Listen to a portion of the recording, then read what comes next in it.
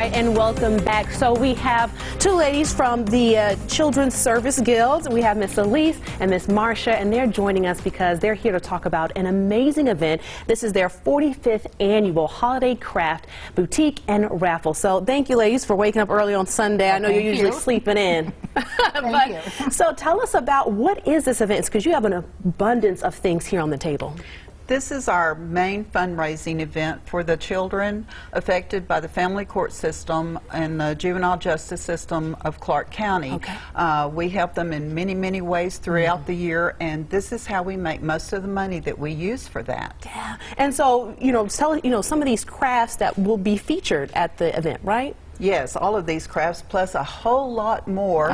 We work on them all year long. Yeah. There are many different items: Christmas, holidays, Look at this Thanksgiving. huge turkey. This is will be nice on somebody's porch. Isn't that nice? Yeah. And we also have food items that we sell. Awesome.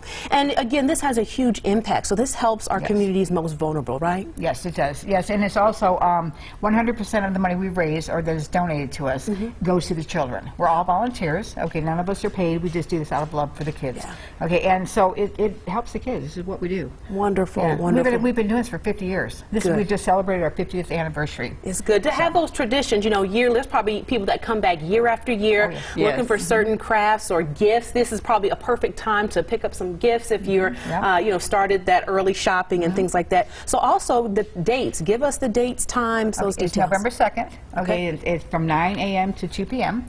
and it's at the Elks Lodge, like Marcia said, at 4100 West Charleston Boulevard. Yeah. And Free parking, free entrance, parking, just please come and donate. We have a great raffle, and we have all kinds of prizes for our raffle donated by many businesses and individuals in the community. Yeah, all around good time. And just tell me, kind of what your favorite what joy this brings to you.